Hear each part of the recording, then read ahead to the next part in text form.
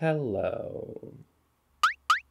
Welcome on back to my channel. I hope you all are doing well. It is that time of year again. We have Valentine's Day coming right up around the corner. So in honor of that special day, I've created this look today that is perfect for the occasion. And I'm doing this all in partnership with Elemis. So without further ado, if you want to learn how I created this look right here, then keep on watching. So to begin, I'm using the Elemis Pro Collagen Cleansing Balm to cleanse and prep our model's skin. I start out by applying this to the general areas of the face before I really start to massage it in.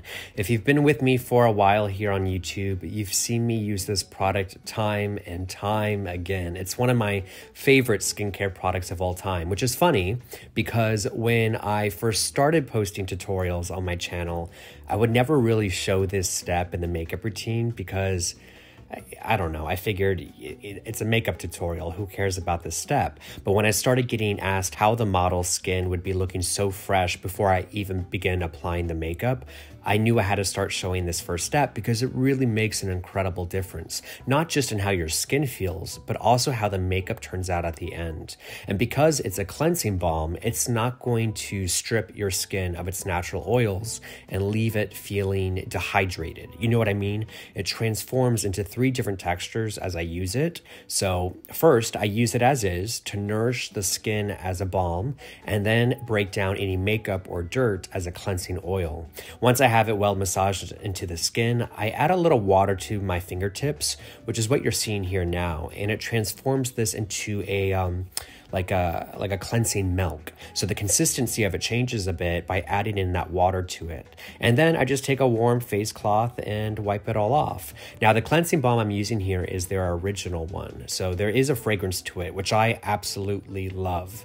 And that's saying a lot, coming from me because I'm not a fan of fragrances in my skincare most of the time, to be honest, but the smell of this one is so addicting. The combination of the eucalyptus and the chamomile and the lavender smells so luxurious. It makes it feel like I'm at a spa. In fact, the first thing a client says when I use this on them is, wow, this smells so good.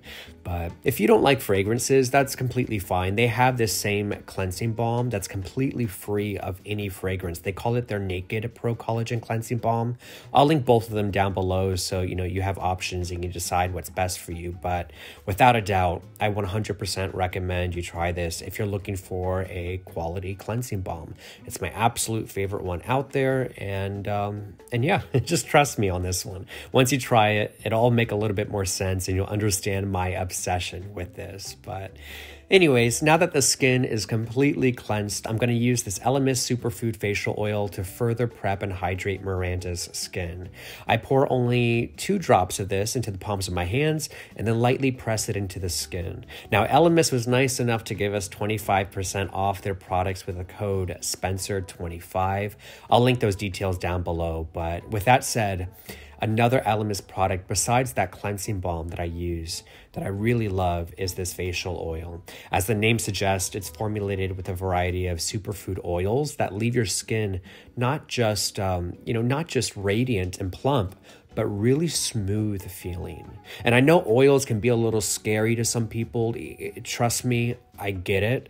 But this doesn't have that same consistency of, let's say, like an olive oil, It's much lighter than that. It's a thinner consistency that gets absorbed into the skin, meaning it doesn't look or feel greasy at all. So moving along, we have the skin fully prepped, and now we can head over to the Charlotte Tilbury Airbrush Flawless Foundation in the shade 7 Warm, and I'm applying this on with a makeup sponge.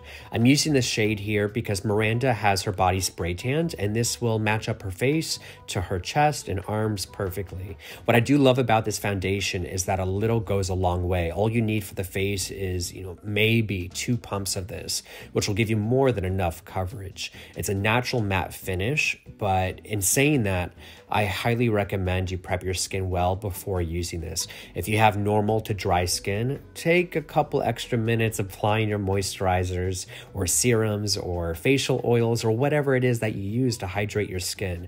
Better yet, you can take that cleansing balm I just used. You can leave it on your skin for 10 minutes and then wipe it off because this foundation really does look best on fully moisturized skin. Well, I guess all foundations kind of do, but this one specifically, trust me. Okay, now that we have this applied, I'm using the Makeup by Mario Soft Sculpt Shaping Stick to add some light dimension to her face, applying it with a blush brush to the cheekbones, around the perimeter of the forehead, and a bit around the nose. And then I'll head back to my makeup sponge to further blend and diffuse it out. I'm not going in with a real strong contour today. I want to keep the complexion soft and you know, just pretty. It's Valentine's Day. I don't want anything looking too intense. Even up close in person, I want the skin to look fresh and flawless, which it does turn out looking like that at the end.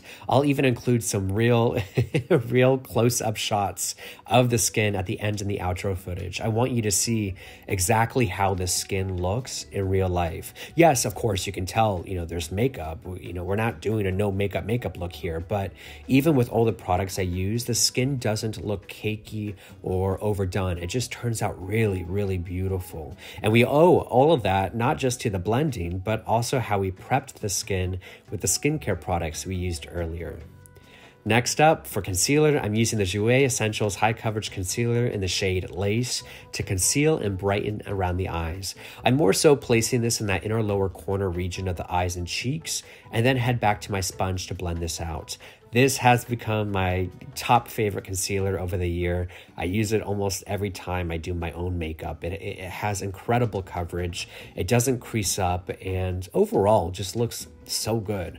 I will say it does dry down quick, so it's not one of those concealers that you want to leave sitting there for a while before blending it out. You're going to want to get to work quickly with the blending, but once it's blended, it's there to stay. You'll see what I mean if you try it, but I'm going to finish up this blend and I'll be right back.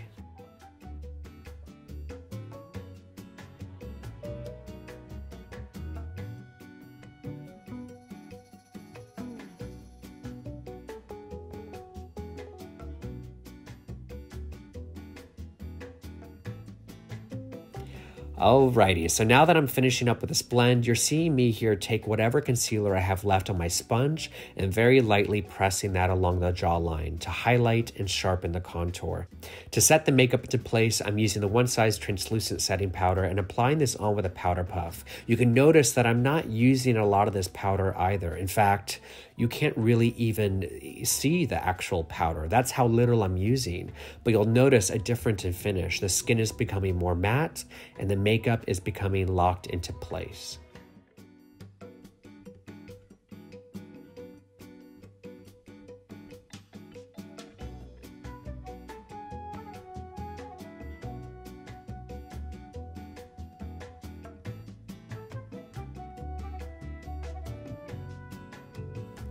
Okay, so the liquid products are set. So now I'm using the Hoola bronzer by Benefit to further define and complement the cream contour we used earlier. I'm applying this on with a light hand and a very light brush. I think the brush is from Morphe, if I'm not mistaken, but it's not too dense, which is great because I don't want to pack on this bronzer. Just a little here and there to emphasize the structure of her face. And I'll apply a smidge of this around the nose as well.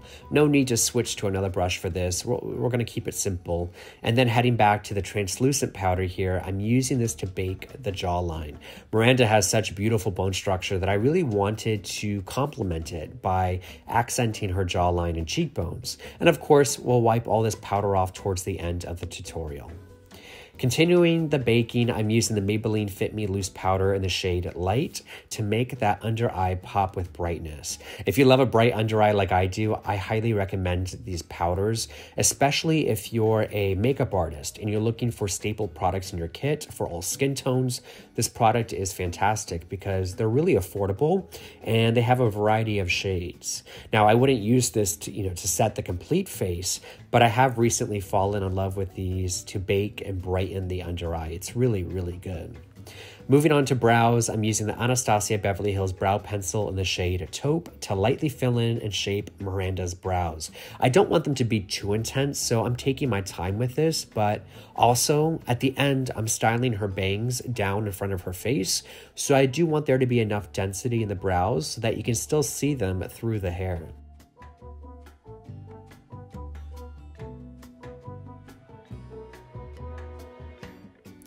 The other brow product I'm using today is the Clear Brow Gel from Benefit, and I'm running this through the brow hairs to lock them into place.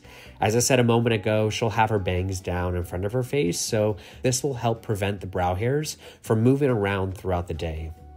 To begin on the eyes, I'm using the same bronzer we had used earlier on the face and brushing that across the complete upper lid. And I'm using a flat edge of a piece of paper to assure that I have a clean line starting from the outer corner of her eye diffused upwards towards the temples. And then once I remove the paper, I can take a step back, see the shape that's coming together, and then decide where I need to go in and diffuse out that bronzer a bit more.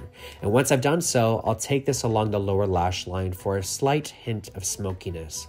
For this Valentine's Day look, I want to keep the eye makeup light and then glam it up a little bit later with some lashes. The next product I'm using is this iconic London glitter crayon in the shade Quartz, popping some of that glitter onto the back of my hand before using an eyeshadow brush to apply this to the center of the lid. I think this is a fun way to glam up your eye makeup, but in a really subtle way, especially for Valentine's Day. It's simple, but yet still flirty and feminine and fun, and the perfect way to add a little sparkle in your look. Next up, I'm using the Too Faced Better Than Sex mascara to coat her top lashes with. As I mentioned earlier, I will be adding false lashes today, so getting a generous coat of mascara through her natural lashes will help blend them with the falsies that we apply in a minute. But first, I'm taking this Ofra Verified Liquid Eyeliner pen and ever so lightly running this along the upper lash line. The false lashes I end up using today have a black band, so tracing along the upper lash line with an eyeliner will help disguise it. And I do end up winging this out just a smidge, nothing too dramatic or over the top, just a little something to complement her beautiful eye shape. The lashes I'm using today are the Style B is back from Tati Lashes. They're dense, they're wispy, and everything I could ever have wanted for today's glam. Once I have this applied, I'm going to use the Too Faced Nude Eyeliner to run through her waterline, which will open up and awaken the eye, especially when we run that Too Faced mascara through the bottom lashes.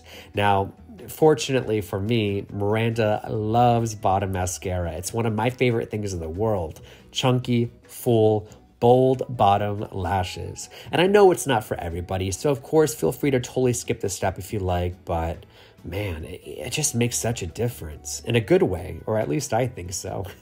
Anyways, I'm going to complete the other eye off camera and then start wiping away the powder we've been leaving here to bake.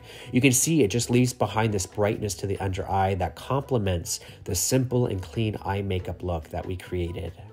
To blush up the cheeks, I'm using the Soft Pop Powder Blush from Makeup by Mario and dusting this onto the cheeks. This is in the shade Poppy Pink, which is perfect for this occasion. It's soft and feminine and youthful and kind of gives that doll-like effect. Even if you're someone who doesn't like looking, like you're wearing a lot of makeup, at least try a bright pink blush. You can go a little more subtle with the rest of the makeup. You don't have to apply the false lashes like I did, or maybe not go in with as heavy of a powder. But if you're someone who usually doesn't wear blush, for me, try it out, please, at least once. And hopefully I'll have you convinced that blush is where it's at. Okay, moving on, I'm using this Pat McGrath Labs liquid lipstick in the shade Nude Cabaret to trace the borders of her lips. So listen here, I've really been wanting to do this like pale rosy pink lip, and I think I achieved that today with the few lip products I used. I don't want the lips to look overly defined or saturated. I just want a flush of color. But of course, with this eye look, you can really pair any lip color that you like with this, whether it be a peachy nude or a bright red or even a hot pink. But I'm really trying to channel the early 2000s Paris Hilton frosty pink lip. You know what I'm talking about? It was so iconic. So next, I'm taking this liquid lipstick from Wet n Wild in the shade Flirt Alert and placing this in the center of the lips to really start bringing in those pink hues. Also, I should mention, I know a pink lip can be a little intimidating, but a great way to incorporate it is by using a mauve toned lip liner or a nude brown lip liner, and then just apply the pink in the center. It gives a softer effect than an all over bright pink lip. And lastly, I'm using the e.l.f. Cosmetics Naughty and Ice lip gloss in the shade Pink Cosmo to give us that high shine frosty finish. But do you see what I was saying? This is definitely a pink lip, but it's not an in-your-face Pepto-Bismol pink. Does that make sense? It's still approachable, soft, and wearable. Now that I have the lips completed, I'm heading over to my favorite product in the world, the Plexiglass Illuminator, and I'm using this to highlight her cheekbones. Look at what this does here. Spencer, can you move your hand? I mean, come on. If that's not glass skin, I don't know what is. And remember earlier when I was saying that even though, yes, we're using a lot of different products and layering, by the end of the process, her skin still looks fresh. It doesn't look cakey, or at least I don't think so. And that's why I love using Plexiglass on top of the makeup. It brings back that healthy shine and luminosity to the skin that we can sometimes lose when we use powders. Alrighty, lastly, I'm using the MAC Fix Plus setting spray to set everything into place, which makes this the final step in how I created this Valentine's Day makeup look on our naturally beautiful model.